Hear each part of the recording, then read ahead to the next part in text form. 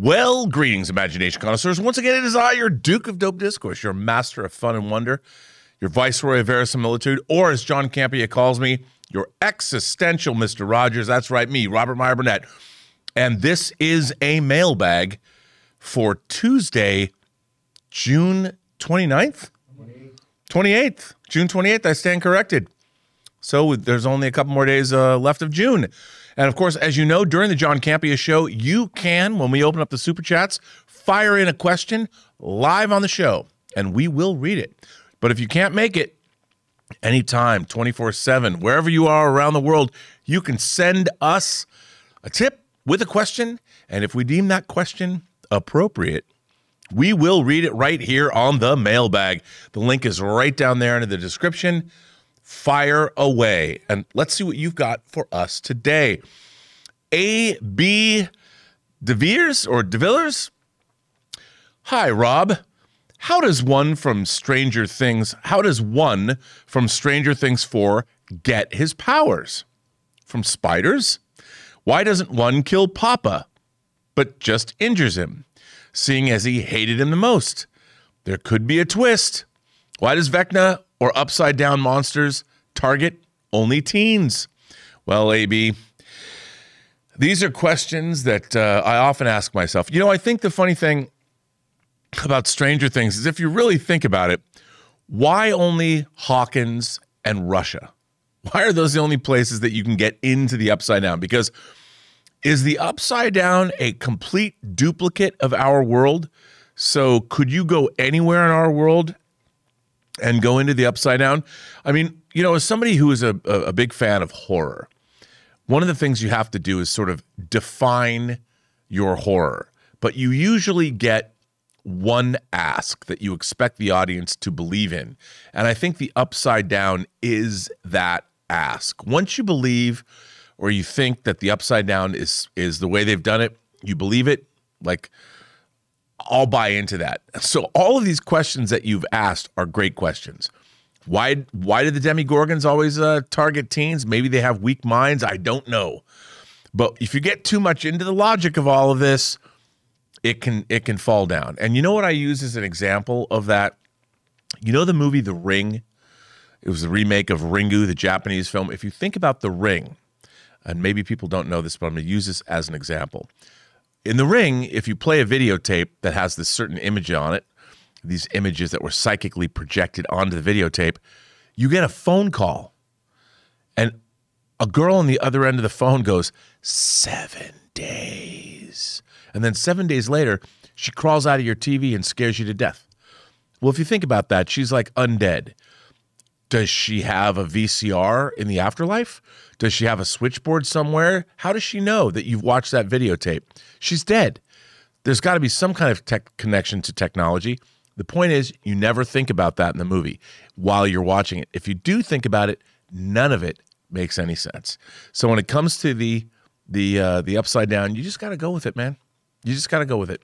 I have no answers for you. I wish I did. But hopefully, we'll know at least more when these last 2 episodes air. A.B. Is it Veers? I keep thinking I'm going to get it wrong. A.B. De Villers. Stranger Things Volume 4 will be the Infinity War of this series. The teens will formulate a plan to take down Vecna but lose.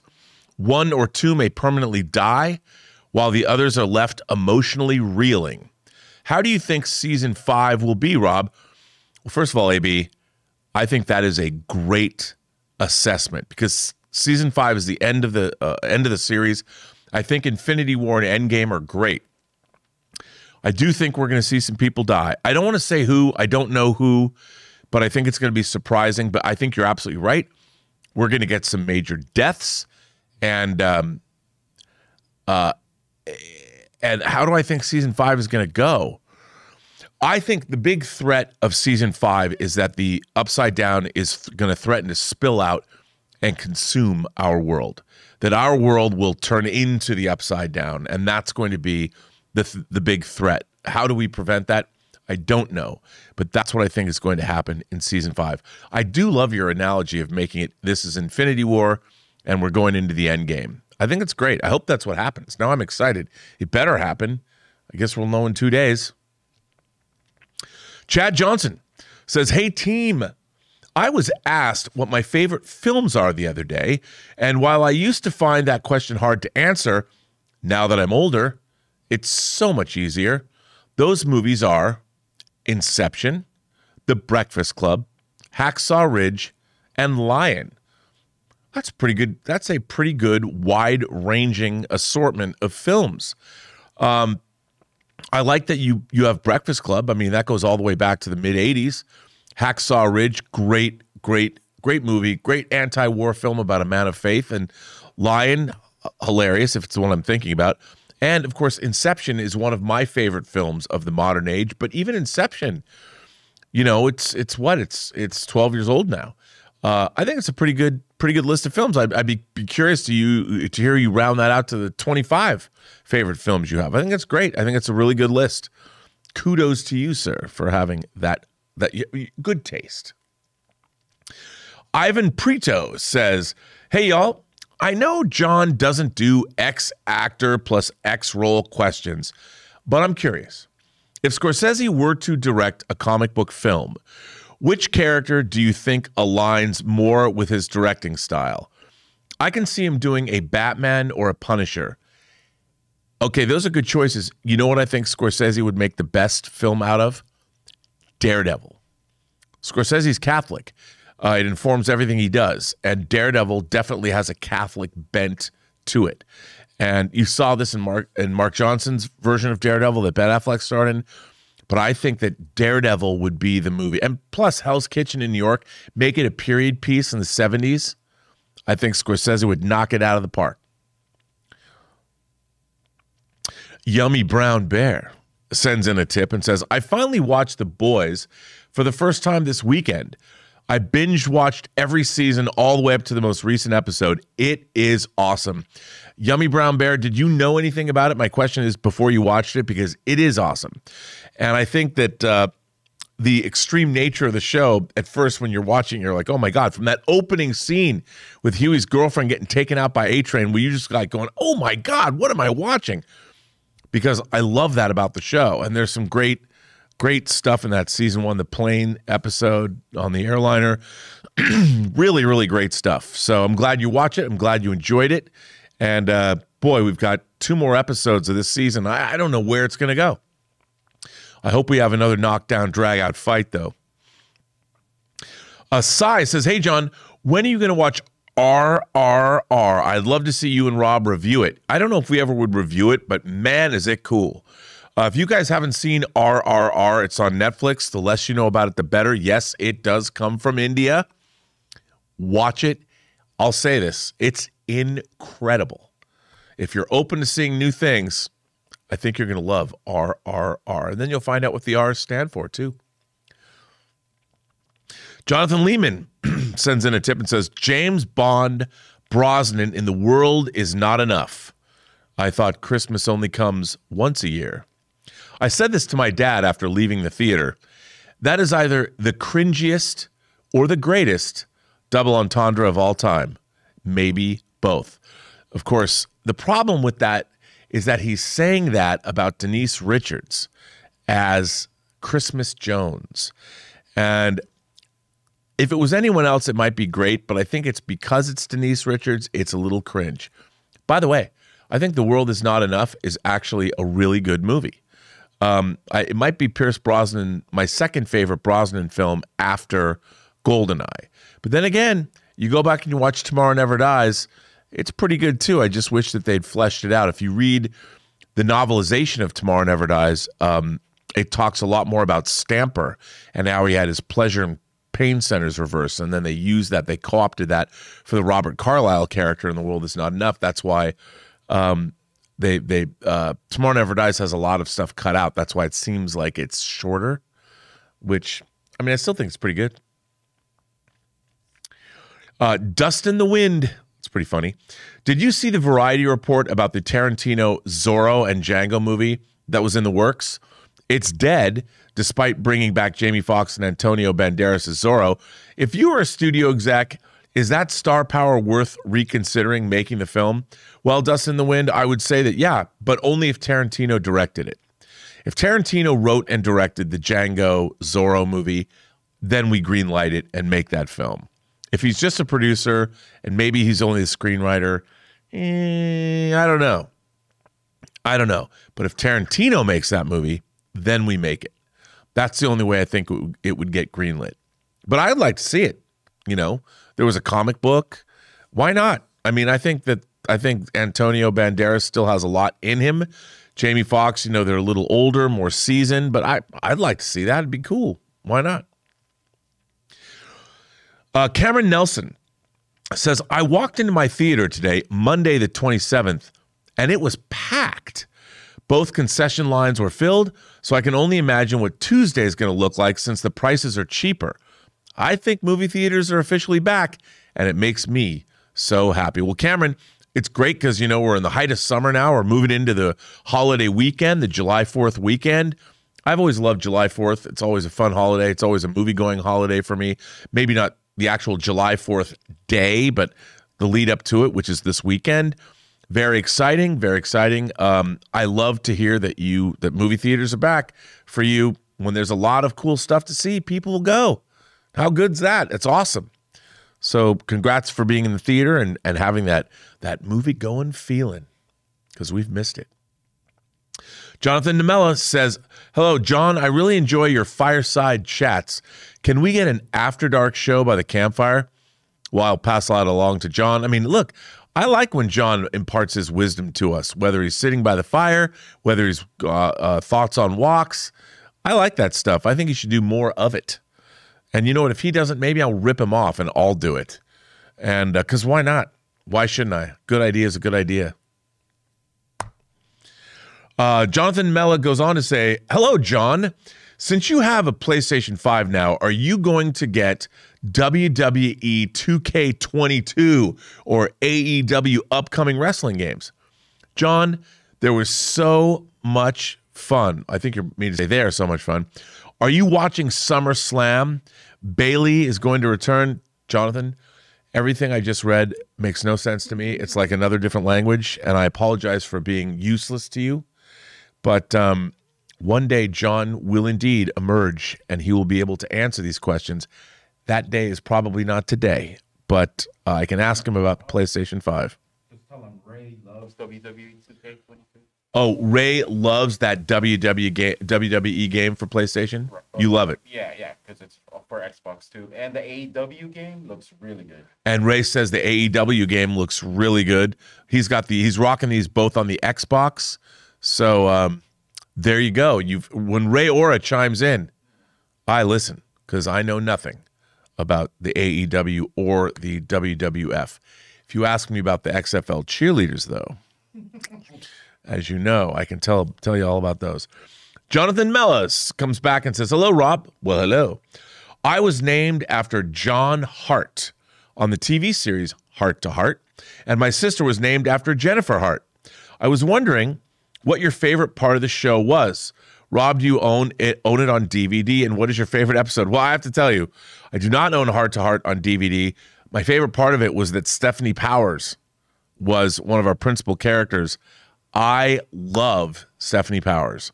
I like the fact that your parents named you after that show. I mean, it's kind of a romantic thing to do. I'm sorry, I couldn't tell you my favorite episode. I haven't watched Heart to Heart since it aired in the 80s. But it was a good show. Yeah, absolutely. I wish I could. I'll have to come back and do some research. But I didn't watch it religiously. It was not like one of my favorite shows, but it was a good show. And I've often used Heart to Heart as an example of a kind of storytelling format, like these two debonair, beautiful people travel around the world solving crimes. I mean, what's not to love? Heart to Heart. That's a movie you could remake that show and do a good movie, make a good movie out of it, I think, as long as you had the proper globe-trotting budget to do it. Jonathan Nemella goes on to say, hello, Rob and John and crew. When can we have an official John Campea meet and greet for your fans? I would love John Campea to autograph my Eagle WWE belt and Ray as well. I hope we take pictures and maybe chat a bit. Well, Jonathan, we we had 100 million views party, and then we were going to have a 200 million views party, but we didn't. Did we? We got a movie theater, but we do meet and greet sometimes. So if you live in the greater Southern California area, there is a good chance that we will have some kind of a meet and greet or have a fan event at a certain movie opening or something. So it's not out of the realm of possibility. And I can assure you that Ray Ora is one scintillating conversationalist, so he will talk your ear off when you finally get to meet him. And he's a very funny man and delightful too. So hopefully that'll be sooner rather than later. Jonathan Nemella goes on to say, hello, John. What is it like being a movie extra on big-time sets? Well, Jonathan, I'm not John, but I can tell you because I have been an extra on big-time movie sets. It's boring because you have to wait, and you have to wait all day usually, sometimes 12 hours to be in one scene. And I guarantee you, whenever you're a movie extra, you're in the last scene of the day. You want to be in the first scene of the day, but you're in the last scene of the day. So for 12 hours, you sit around and wait. They say on the set, hurry up and wait. And the one thing that I love about doing it, though, or what I did love about doing it, is that you get to watch everybody work. And if you're a film fan, it's amazing to be on a set and see what it is that everybody does all day. I never got tired of it, so I was never bored, but it is kind of mind-numbing. However, if you're in a scene, a big scene, and what's interesting is the first AD usually is the person that blocks the movement of extras. So for instance, say you have a scene where someone's running down the street and you guys, the extras, the people walking down the street, they kind of tell you what to do, and it's a lot of fun to be involved in shots like that. So that's kind of what it's like. And guess what? We have a sponsor for today's mailbag, and that is the great folks at Athletic Greens. Hey guys, we want to take a second to thank the sponsor of this video, Athletic Greens. Now, when you get really busy, and you guys know that Ann and I are really busy, one of the first things you sacrifice is eating healthy. And you know, I simply have never eaten enough vegetables in my diet, I admit it. So for a long time, I've been looking for a really good all-in-one supplement that helps me get those nutrients and vitamins that my body needs. And thank goodness I found Athletic Greens AG1. So what is Athletic Greens AG1? Well, with one delicious scoop of AG1, you're absorbing 75 high-quality vitamins, minerals, whole food source superfoods, and probiotics to help you start your day right. And for me and Ann, it's easy. We get up in the morning, we pour a big glass of water and add one scoop of AG1. So many people today are taking some kind of multivitamin, and it's important to choose one with high quality ingredients that your body will actually absorb. And it's cheaper than getting all those different supplements yourself. And on top of giving you all those vitamins and nutrients, it also supports better sleep and quality of recovery, and supports mental clarity and alertness. Right now, it's time to reclaim your health and arm your immune system with convenient daily nutrition. It's just one scoop in a cup of water every day. That's it. No need for a million different pills and supplements to look out for your health. And to make it easy, Athletic Greens is going to give you a free 1-year supply of immune-supporting vitamin D and 5 free travel packs with your first purchase. All you have to do is visit athleticgreens.com/mailbag. Again, that's athleticgreens.com/mailbag to take ownership over your health and pick up the ultimate daily nutritional insurance. And many thanks to our sponsors over at Athletic Greens, which, by the way, I don't eat vegetables either, just like John, so they're a great alternative. Logan James Canaston, one of 4. Hey, my biggest issue with prequel stories is when the story relies on a sense of danger or peril when we already know how everything turns out, including the fate of the characters.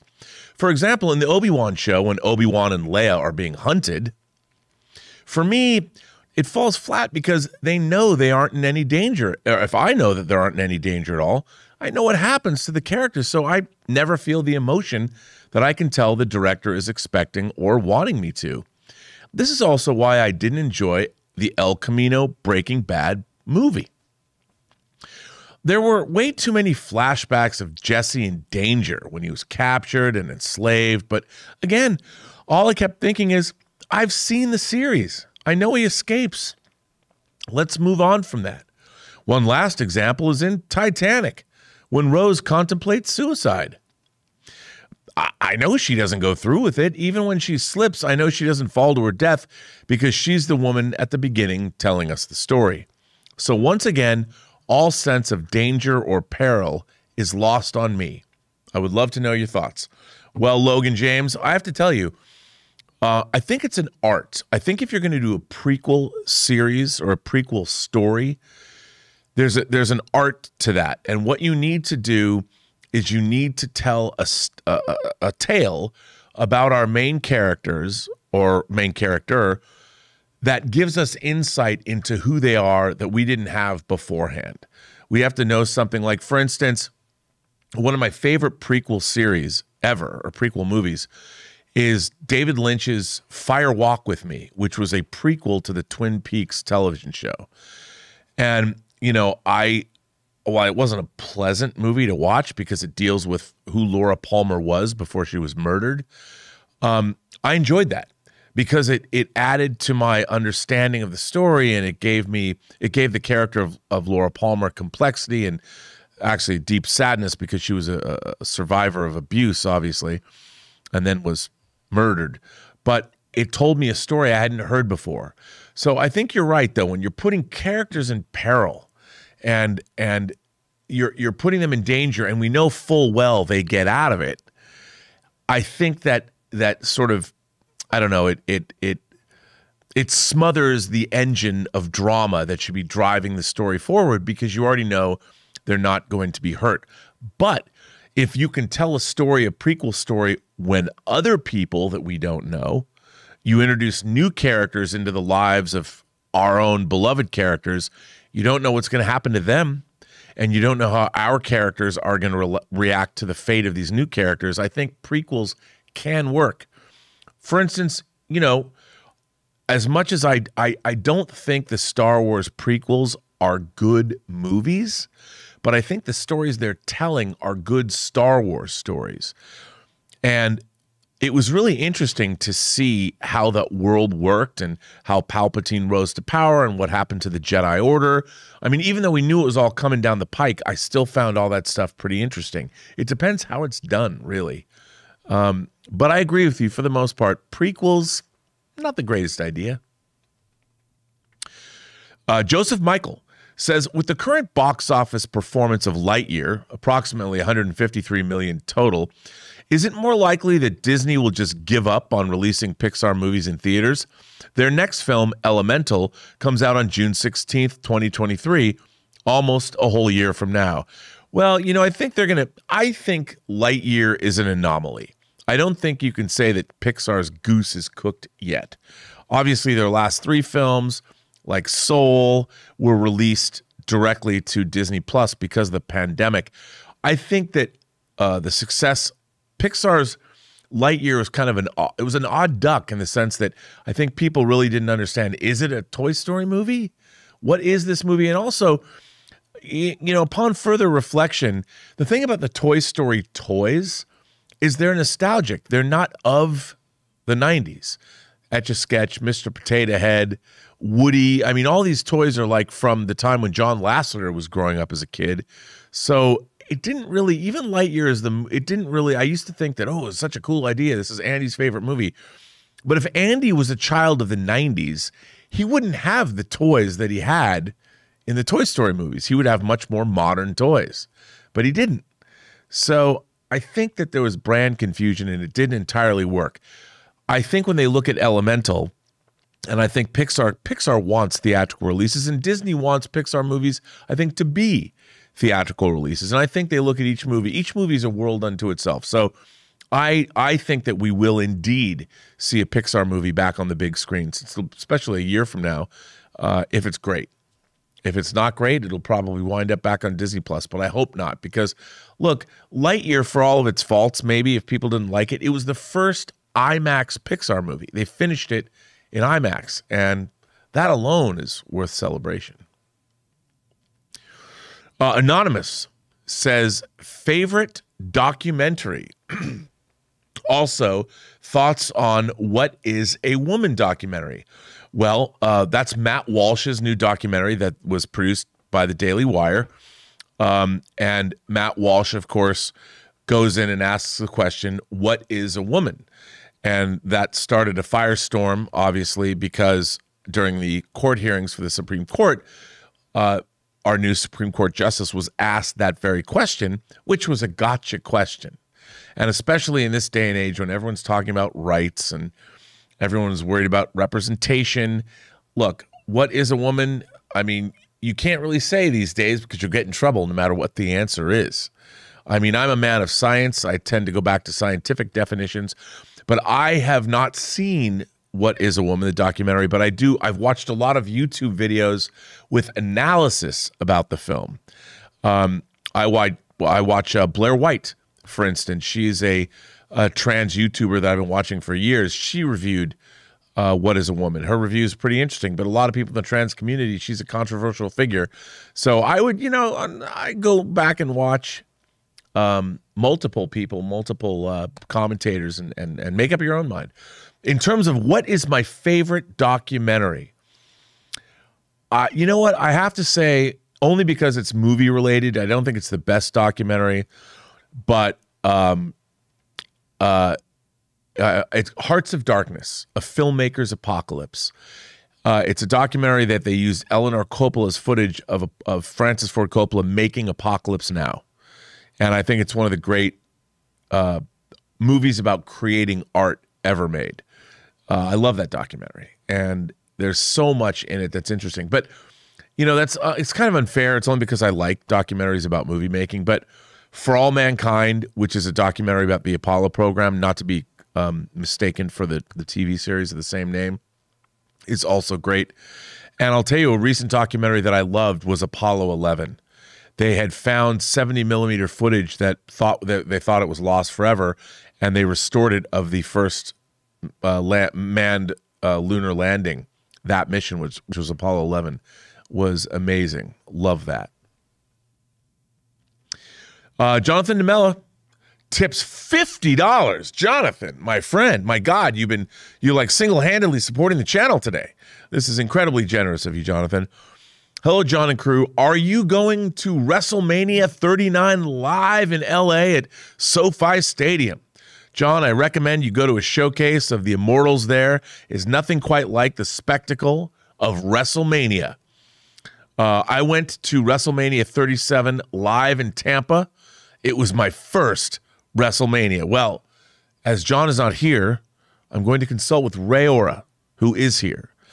Ray, WrestleMania 39. First of all, have you been to a WrestleMania? Yes, I have. Ray has been to WrestleMania. Sorry. Do you have your microphone? Yeah, I guess I do now.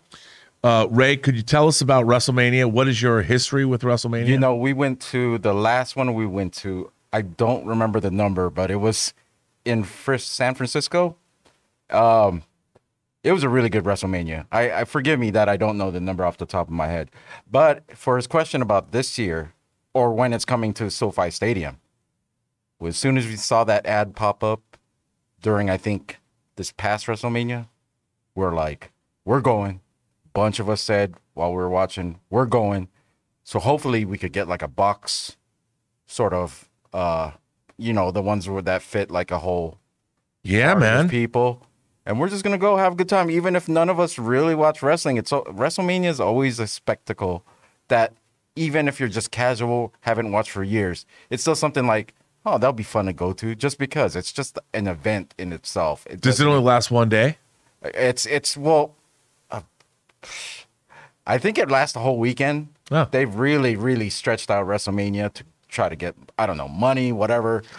But it's too much, to be honest. It's a lot of wrestling. So if you're there live, it'll make it easier to watch. And it's not a popular thing to say, but the same thing with baseball with me. Like on TV, I'm like, oh my God.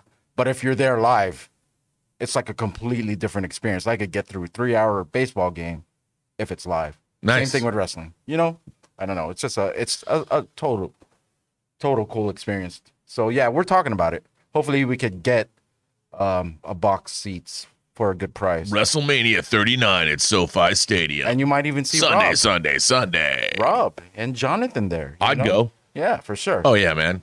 Come on. I've never been to WrestleMania. I'd totally go. Jonathan Nemella comes back again. Jonathan, you know what? First of all, my friend, thank you so much for the incredible support you're showing this channel today. I want to think it's because I'm so great, but that's not true. It's the entire crew here at the John Campea Show. Thank you so much. Jonathan goes on to say, hello, John and Rob. I remember you having a promotions footage screen at AMC for AMC Movie Talk. John, could we get a cool trailer for the John Campea, the John Campea legend? Wait for it. I think he's trying to play on D&D, like the Dungeons. I don't. Oh, Dungeons. Well, this is legendary from How I Met Your Mother. Oh, How I Met Your Mother. Okay. Legendary. Yeah. Okay. Campea got it. Got it. You know what? A promo. We could do that. I don't know if we would do that. I've never watched How I Met Your Mother religiously, so this was lost on me. I apologize for that. But Jonathan, I want to thank you for supporting the channel today the way you have. Maybe we all will meet up at WrestleMania 39 at SoFi Stadium. But thank you for the support, sir. Jonathan goes on to say, Jonathan Nemella says, John, I just got a PlayStation 5 2 years later, but hard to come by. John, do you have any suggestions for PS5 games? Do you like VR games on the PS5? Is it worth it? Well, John's not here, but Ray, any I hear that the PS5 is they're actually working on a new VR system. Oh yeah, I've heard supposed to be totally far out, like eye tracking and everything. So I would wait on that. But there was quite a while when I had my PS4 that I really wanted to buy the VR system because it was affordable, and everything was made for it. You had full games, unlike if you buy Oculus, it's all demos. No one ever finishes a full game for some reason. It's all technical. They did have some great games. I really wanted to play that Creed game. I'm a boxing fan. You know, maybe get a little bit of workout too. Yeah, man. And not even thinking about it. Like you're like, whoa, why am I dropping this weight? I've just been playing this game like 24 hours a day. So like those games are really cool on it. I think they had like a shark game. I don't know. But I would wait for the PS5 VR because it's supposed to blow everything away. That might be the game changer. That might be the thing that gets me to start looking for a PS5. Wow. Yeah. I love the PS5. I mean, like we were talking about, Ghost of Tsushima, I really love. You know, I wished I loved Hot Wheels Unleashed because I love car games, but you can't get very far without buying. I hate buying in-game stuff. I feel like if I've spent $50 on a game, do not make me buy more stuff that I can get past the second or third level. I hate that. But Jonathan goes on. Jonathan, my gosh, Jonathan. It is Jonathan. This is the Jonathan show here. Let's just title the whole mailbag the Jonathan Hour. Yeah, the Jonathan. Jonathan Nemella goes on to say, hello, John and Rob. I'm trying to sell my comic book collection. I have several key issues, such as Action Comics #1, Amazing Spider-Man 121 and 122, the first She-Hulk, etc. I'm getting them graded by CGC right now. Rob, how do I sell these comic books but get the right price? Jonathan, that's a great question. First of all, what you're doing is getting them graded, which nowadays people don't want to buy comics anymore. True collectors, unless they are graded by CGC. So you're doing the right thing. And then once you've done that, there's many comic book marketplaces. There's eBay. eBay does a lot of these sales. But once your comics are graded by CGC, it opens up. There's many different comic book marketplaces. I would start with eBay, but you can also find places that are strictly comic book sellers and people are looking for stuff. I just look around. I mean, start with eBay there, certainly. Put up your listings there once you get your comics back. It sounds like you got some pretty good titles. You might get some good money. That's pretty exciting. So, yeah, that's very, very cool. And congratulations on getting them. I mean, CGC, I've got books. I've got some books I'm going to send to CGC shortly to get graded and sell them because, you know, it's always good to use comic books to pay off your house because, damn it, I need to do that. But congratulations. That's a good thing you've done. Hopefully you'll make some cash. Anonymous sends in a tip and says, John and crew, do you think we could get a trilogy of Gargoyles movies based on the TV show? I believe they could make an amazing epic story with the Gargoyles franchise. I believe Peter Jackson would be perfect to bring it to life. Well, Anonymous, first of all, I love the Gargoyles animated series. I think a Gargoyles a Gargoyles live action movie could be great. I mean, obviously, you'd have to make one first, and then it would be hugely successful. Then you could make more. And I think there's a call for it. I think people dig Gargoyles. You could do a really cool movie. I don't know if Peter Jackson would do it. I think he might think that's too close to what he did in Middle-earth. But you never know. But I would think that, you could find a filmmaker that grew up with the Gargoyles. I think Gargoyles would make a great, great movie. At least one movie. And I would love to see it in live action. I mean, obviously you do the wings like CG, but I'd like to see most of the stuff done practically. I think it'd be awesome. So hey, if there's a Gargoyles movie, count me in, color me stoked. I want to go. So yes, indeed, bring it on. And I guess that Gargoyles question is our last mailbag question.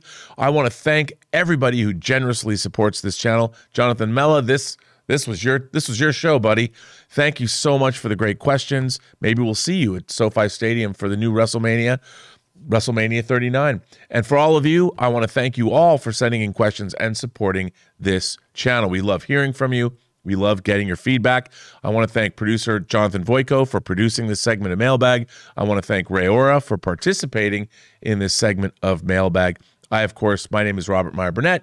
You can find me on Instagram at RMBurnett, find me on Twitter at BurnettRM, or find me at my own website, postgeeksingularity.com.